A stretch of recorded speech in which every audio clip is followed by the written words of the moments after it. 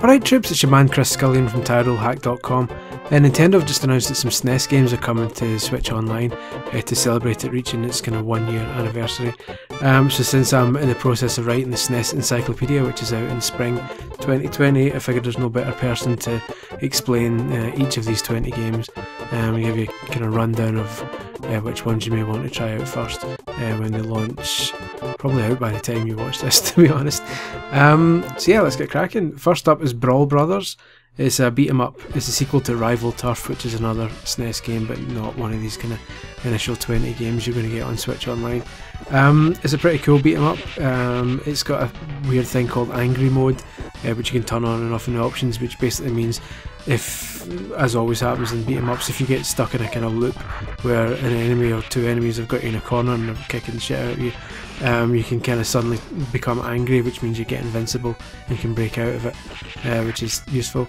It's also got a weird kind of sewer level fairly early on in the game, which didn't kind of explain to players at the time that it was actually a maze, meaning anyone who doesn't know that will just keep playing it endlessly forever. So bear that in mind when you play it. You might want to consult a walkthrough or something just for information on how to get out of that bit. Once you get out of that, it's fine, it's a fun game. So yeah, it's worth a look if you're into beat 'em ups. Then there's Breath of Fire, which is a RPG by Capcom, but Capcom seemingly didn't have much faith in it because they weren't going to bring it out in the West, but Square kind of took it and translated it and published it in the West. So it's published by Square but developed by Capcom.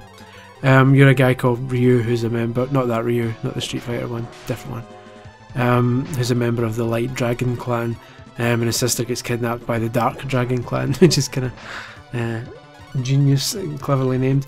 So you have to go and rescue her, but it turns out you also realise, oh, you can turn into a dragon, which is useful. So you go and rescue her, and along the way you kind of add other people to your party who could also turn into creatures like a mole or a fish or a snake. It's a really cool RPG. It's got kind of quite a team behind it as well. The characters are designed by Keiji Inafune, who did Mega Man, stuff like that. And the music was done by the Alpha Lyla team, who did like Street Fighter 2 and Final Fight music and stuff, so quite a pedigree there.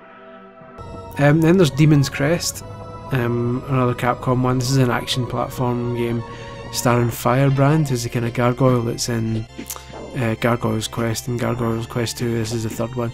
These kind of spin-offs from Ghosts and Goblins, Ghouls and Ghosts, which we'll get to in a bit. It's really good. It's a brilliant kind of platform game where you can kind of fly around. I say fly, you kind of hover, double tap the jump button. It's also kind of Metroidvania game in a sense, because there's bits where you can't access right away until you collect crests that give you extra power, so then you kind of go back and reach them. So it's a genuinely brilliant game, and I dare say it's one that most people haven't played. So if you're looking for a kind of hidden gem to get started on, that might be your best bet. Then there's F-Zero, a launch game and fantastic. One of the first games to really show off Mode 7, which is the SNES's kind of trademark graphic mode, as you can see here.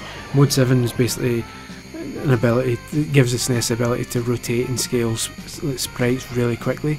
So a lot of racing games like F-Zero and Super Mario Kart and the like, the tracks are basically one big massive sprite being rotated underneath you, so your car isn't actually moving, the road is moving underneath you. And yeah, F-Zero is one of those. It's so fast, solid 60 frames a second, looks fantastic, and still holds up to this day. It's still great fun to play, so definitely another one to check out. Then there's Joe and Mac 2, Lost in the Tropics. It's a fairly standard kind of action platformer with a couple of cavemen. It's fun. I like the Joe and Mac games. They're quite satisfying. They're really colourful, well drawn characters, well animated. It's a weird one. If you're based in the UK or Europe and you remember this, you might remember it being called Joe and Mac 3. That's because it was. Basically in America they called it Joe and Mac 2, but in Europe they called it Joe and Mac 3. And that's because there was a game called Congo's Caper, which was basically Joe and Mac but with a monkey in it. And obviously in America they decided that didn't count as Joe and Mac 2, but in Europe they decided that counted, and so either way, Joe and Mac 2 is the one you're getting here, so enjoy that. Then there's Kirby's Dream Course, which is probably the weakest of the ones here in my opinion. It's still a decent enough game, but it's not really my cup of tea. It's a kind of golf game starring Kirby where you've got to essentially fire him across a bunch of courses, hitting him into enemies. It's an acquired taste. It's got a kind of cult following, but I am not part of that cult. I didn't drink the Kirby Kool-Aid on this occasion. I did, however, with Kirby's Dream Land 3, which is also here, which wasn't actually released in Europe for whatever reason. We didn't get it until it came to the Wii Virtual Console around about 2009-ish. That's when it first came out in Europe. It's great. It's a brilliant platformer. It's obviously Kirby's got the usual stuff. He can float and he can swallow enemies and steal their abilities, but you can also team up with different kind of animal friends like Rick the hamster and stuff like that, and you can get other new abilities. It's typical Kirby, but so it's quite an easy game, but a really enjoyable one. Big heavy hitter next to Legend of Zelda: A Link to the Past. If you've never played this, then this is an education for you. Like, all wrapped up, you just need to play this, and just if you're lucky enough that you've got this far without knowing much about it, get playing it now, and just discover it, because it's a sensational game, especially when you think you've reached what looks like the game's natural end, and then it says no, actually there's so much more to this game you don't know. Kind of flips you upside down. It's fantastic, an absolute classic, so it's great that it's on there too. Pilot Wings next. I love Pilot Wings, especially the first one.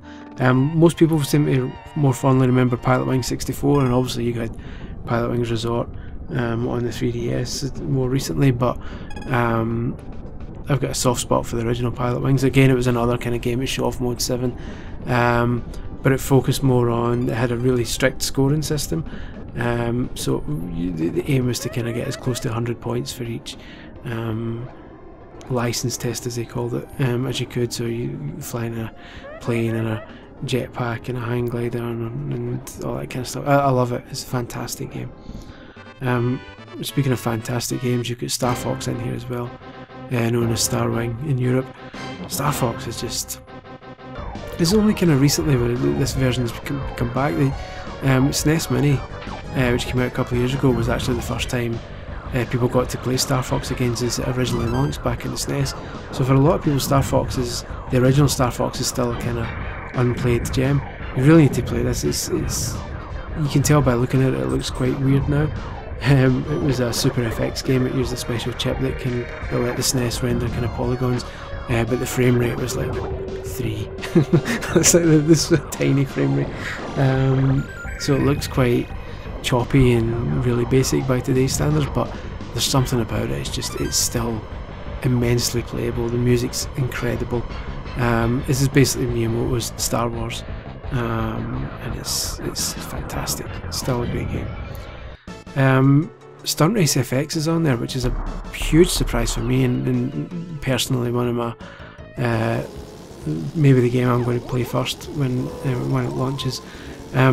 This is the first time ever since it originally came out on the SNES that Stunt Race FX has been available to play again on a Nintendo system. It was another Super FX game, but this time a racing game, in which the cars all kind of had wee personalities and looked like characters. And for whatever reason, maybe frame rate issues, maybe Nintendo decided it didn't look that great. It's never been re-released since, yet it's a fantastic game. In my opinion at least, so get stuck into that. Stunt Race FX, very rare for this game to kind of be, well, it's rare, it's the second time it's ever been released, other than the original SNES game, so get stuck into that. I'm really excited about that one. Then there's Super Earth Defense Force, which has got nothing to do with the other Earth Defense Force games, the ones with the kind of giant alien bugs. There's like thousands of them all turn up in cities and creatures. It's nothing to do with that. It's just a kind of standard shoot 'em up, although it's quite a difficult one. So the rewind feature, which has been added to the SNES Online service, will be really useful in this one, because otherwise you might struggle to get through it. So that's quite good. What else? Super Ghouls and Ghosts. That's a game and a half. Obviously Capcom first released Ghosts and Goblins, then Ghouls and Ghosts, and Super Ghouls and Ghosts is essentially its own game. It's probably the best in the series, I would say. It's still obscenely difficult like the other ones are, but it's slightly more forgiving than its predecessors were, which means it's a tiny bit less frustrating. It's still really difficult, but the amount of stuff you can do in this game is just it's great, and the soundtrack's fantastic. The enemies are brilliant. If it's a challenge you're looking for, this is probably the hardest game of the 20 at launch, so Super Ghosts and Ghosts is the one you're going to want to start on, I would say. Super Mario Kart next, where Mario Kart all started. Another Mode 7 game. Fantastic racing game. A couple of kind of interesting features that never really carried on, like the fact that when you're racing on your own, CPU characters had their own individual power-ups, their own individual items that they could use. So Donkey Kong Jr. threw bananas at you, Peach threw mushrooms to try and shrink you and stuff like that. It never really happened after that. Everyone kind of got the same items, but there you go. It's got a great battle mode as well, so if you've got another player tagging along, then you've got that to look forward to as well, which is great. Super Mario World, of course, is going to be on it. You can't have any kind of Nintendo re-release system without Super Mario World being involved. It's just one of the greatest games ever made, so if by some miracle you've managed to get this far without playing it, this is the time to change that. Just get tore into it, enjoy the debut of Yoshi, enjoy 96 exits, not 96 levels, which was often reported at the time. 96 exits, some levels have got more than one exit. And see if you can find, I'll maybe do a guide video later on for those who are new to it, or newer to it, showing all the kind of weird stuff you can find in the game, like the Star Road and the ability to transform the entire game into a weird kind of Halloween world. But that's for another time, and until then, if you've never played this is where to start, really. I've said for about 5 games this is the one to start, but if you're new to the SNES and these are all new, Super Mario World's where to start. Alternatively, you've got Super Mario World 2, Yoshi's Island, which used the Super FX2 chip, a kind of enhanced version of Super FX. And this is just, I mean, you just have to look at it to see how fantastic it is. It's all kind of done in a kind of felt tip style to make it look like it's all kind of illustrated. The story goes, and this is it's unknown whether this is true or not, that when Miyamoto was planning Yoshi's Island, Nintendo kind of demanded that it be done in a CGI style, kind of like Donkey Kong Country, because that was doing really well for them, and Miyamoto was kind of so affronted by this and so angry that he deliberately made it look as childish and as weird and hand-drawn as possible, and Nintendo basically said, we love it, let's do it. I'm not sure whether that's the true story or not, but that's how the story goes, but you can tell by looking at it, it looks sensational. Super Metroid next. If Star Fox was Nintendo's Star Wars, then Super Metroid is Nintendo's Alien, and it's a masterpiece. I mean, for its age, considering this is early 90s, it tells a fantastic story, and it's just, I mean, there's a reason the genre is called Metroidvania, and Metroid was doing it before Vania was doing it, and this is, although there was Metroid on the SNES, this is where it really properly came into its own. It's another superb game. Then there's Super Puyo Puyo 2. I've never been a big fan of Puyo Puyo, but there you go. I mean, some people like it. It's the only puzzle game so far at launch, so I'm sure puzzle fans will want to start there maybe. It's interesting in that it was only released in Japan, so this is the first time ever it's been released in the West, so that's good. It also included a 4-player mode, and it's going to be interesting to see if you can play as 4 players here. I'm assuming you can, because when they showed the SNES controller during the direct video, you saw the controller, it's wireless this time, and it's got 4 lights on it, which presumably indicate what player you are, so presumably it can be used for up to 4 players, so yeah, maybe, unless they haven't put in multi-tap functionality, it should work with 4 players, so we'll see. So that could be good, that could be like a hidden gem there. Then there's Super Soccer, similar to Stunt Race FX. This is the first time this has ever been made available since it launched, and it launched in Europe alongside the SNES. It was a launch title here. It was developed by Human Entertainment, a Japanese company. It was originally known as Super Formation Soccer in Japan, then because football's such a big deal in Europe, they brought it over here for launch. They had a bunch of sequels but never made it outside of Japan. This is the only one we got. It's a great wee football game. It's not... There were better football games that came later. The original FIFA was better. ISS is incredible, and I'm keeping my fingers and toes and everything crossed that ISS and ISS Deluxe make it on here eventually. But until then, Super Soccer will do for now. You need a football game, and that'll do. And then finally you've got Super Tennis, which again is available for the first time since it came out on the SNES, and again was a launch game in Europe. Made use of kind of Mode 7 at times, just for no real reason, just to show off. It's a great tennis game, it really holds up. The controls are tight, you've got different types of shot on each button. It's just a solid tennis game, and multiplayer it should be a great laugh.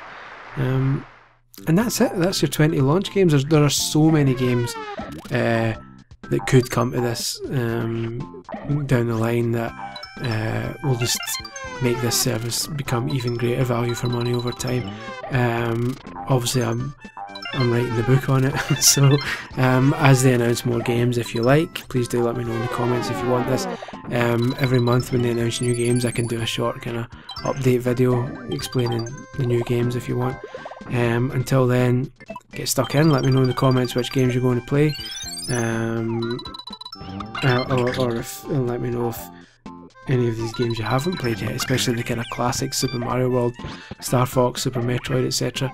Kind of excited to hear about people discovering these games for the first time.